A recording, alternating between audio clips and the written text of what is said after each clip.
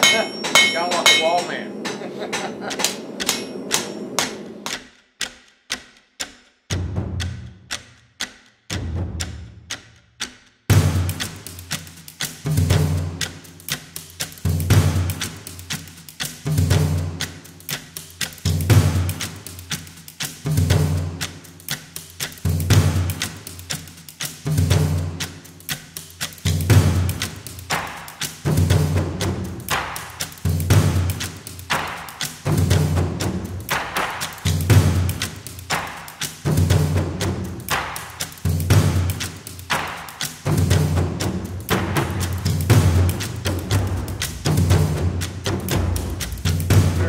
Down here getting some of our older style metalworking happening underway. It's argued that what we are doing has been a trade for about 3,000 years, and we're bringing ourselves back to our roots. You got heartbeating and get that logo in.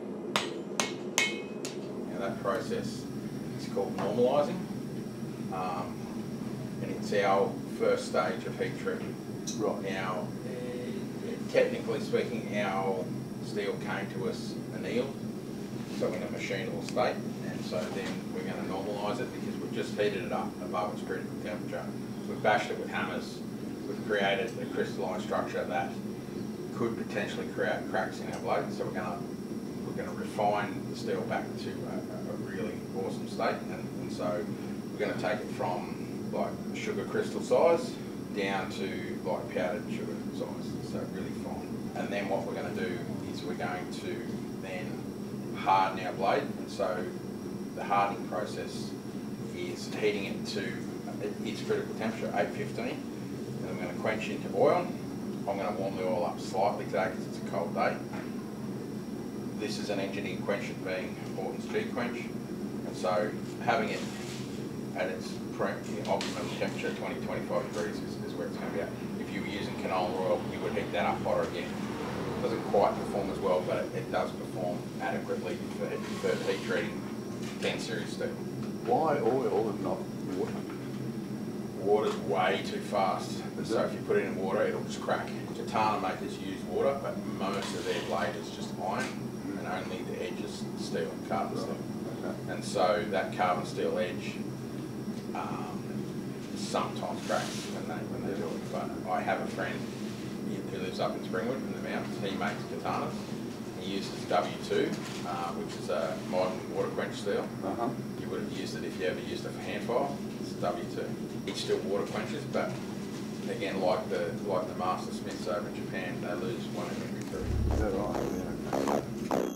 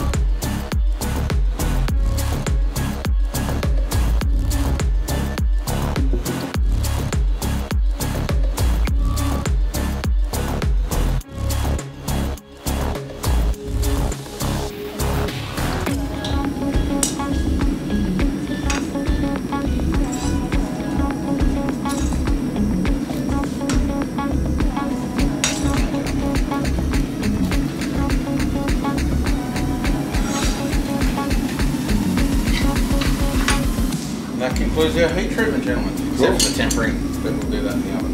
Yeah. How'd you go? Anyone have any Fantastic day. Yeah, good stuff. Well,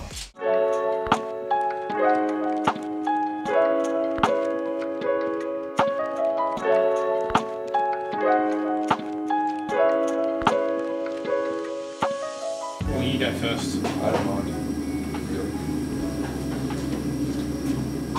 nice choice.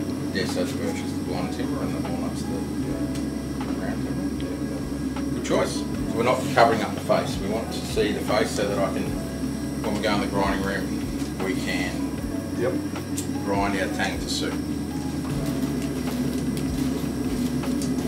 Exactly. That's where the big money is.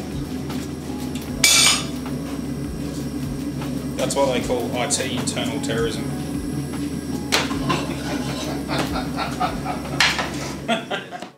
Everything on this side to where I want the point to go. Now, if I want the point to go there, I need to remove all of that steel there to get to that point. So I might even feather it in from here all the way back to get to that point. That's okay. We're just going to leave it on the back. But what I need is from about 20 mil past that shoulder, shiny steel to there. We're not worrying about anything for now. So from here to the tip, and from there to about 30 mil off the tip on that side.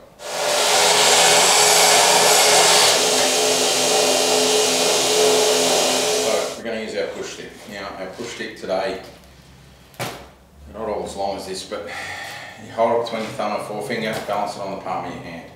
Now the reason we do that, everyone tends to just grab the stick and just do whatever they feel like anyway. I will go through the technique. This technique was taught to me by Jackson Rumble, who's Jody Smith of the American Blade Society. He'll be Australia's next Master Smith, I believe, as long as he keeps on the trajectory he's going. And so he uses this method.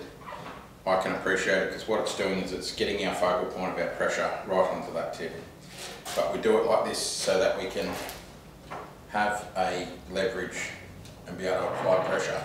And so if I balance on the edge of the tool rest, I mean there's bigger tool rests on there, you could be balancing on the tip of the stick, but either way, some of those sticks in there are shorter, so I find the longest ones you can. But what it does is then I can replicate that exact same amount by using the leverage of the stick, because some people want to go and push like that, and then all of a sudden you're on the back of your knuckles, your pressure might be different. You're always going to do left hand, right hand differently. And the other factor is when I'm standing facing the grinder like this, and I try and do that, it doesn't feel right. And so then you turn your hand over to make it more natural, where the natural position of your hand is. So what I do is I take a step to the side and use my stick that way. And then all I need to worry about is the amount of pressure and the height of the stick against the edge. So as I'm grinding, my stick is down a certain amount from that edge. Now if I say 10 mil, you're going to gauge about 10 mil down, and that's where your stick's going to run. And so it's going to run 10 mil all the way along that edge. And so this just sits flat on there. Now say with your knives, it's got a bit of a dip. Again, always fine down, but I'm just demonstrating the fact that it's high. I would still go and keep that blade level, because this section's still touching that. So, may I have your blade please, sir? So with this, I wouldn't do that.